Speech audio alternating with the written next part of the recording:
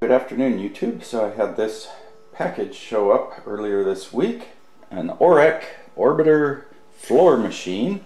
This is really good time to use my staple remover. If you don't have one of these, they are well worth getting. In fact, I got this for free from Uline when I ordered some boxes. They included this, and really handy tool. The only thing I did to it was I painted a little bit of red vinyl electrical insulation just to make the handle a little more comfortable.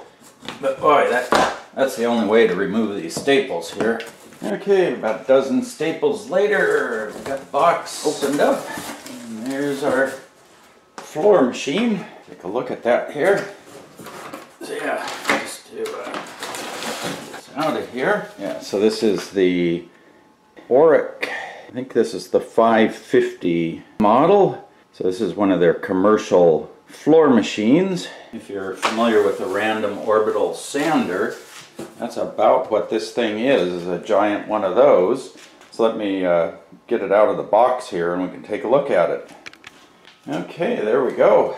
The thing is pretty heavy. You can pick it up, but it's definitely got some weight to it. And then it's got a 12-inch diameter, this is called the drive pad, I think it is. This is what you attach all your different cleaning things to. Yeah, you can see the random orbit action. So it's just like a gigantic random orbital sander. Okay, there we go. Got the drive pad installed, and this comes with a nice long cord. I think they said it's a 30-foot extension cords, and it's really heavy gauge, so that's nice. That's what you get with the basic unit. This was $340 off of Amazon.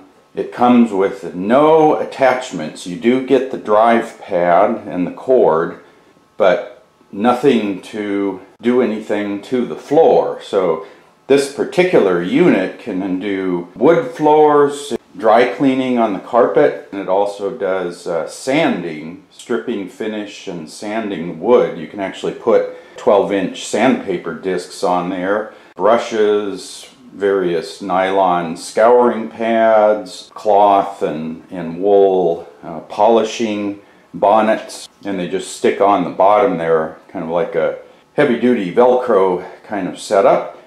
But you don't get any of those with the basic unit, so let me show you what I picked up to go with this. So I got a couple of other boxes that came with this, or came in the same order. So I ordered a number of pads, and let's take a look and see what we got here. Okay, behind box number one.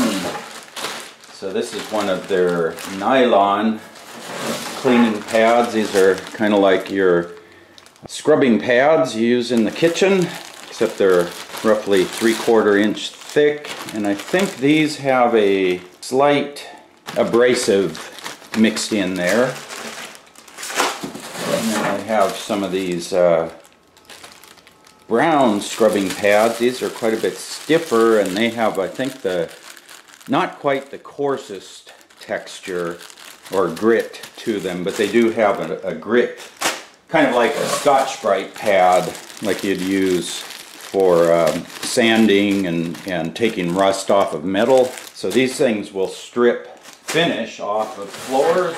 Yeah, so this box was a 5-pack of the white pads. So I think these are like very low grit. They're mainly just the nylon pad, so these are mainly for polishing floors, like after you wax a wood floor or maybe put a sealer down on a concrete floor, you have the polishing pads. And then what was this one here? Yeah, these are some of the brushes. So this was the polypropylene brush.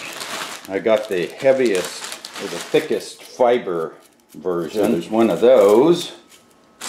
And then there's also a natural fiber brush. So these are more for cleaning. I figure I can probably use these on my wood floors. This one I'm hoping will work on this concrete here, because I figured I needed something to help me even out the final look of the floor. So once I get everything stripped off in the entire room, I need to go over the whole floor all at once, you know, so I've got to wet it all down at once and then make a pass over it with something like this, or maybe one of these. I don't know which one is actually going to work the best. So I basically kind of did the shotgun approach. I got a couple of different brushes, a couple of different scrubbing pads, and we'll see what works the best. I will do some experimenting with this, and then for my wood floors I picked up one of their polishing bonnet. They say it's for carpet, but they say it's also good for like polishing wood floors. So anyway, I will let you know how this works, give it a few different test cases and see what happens here with it.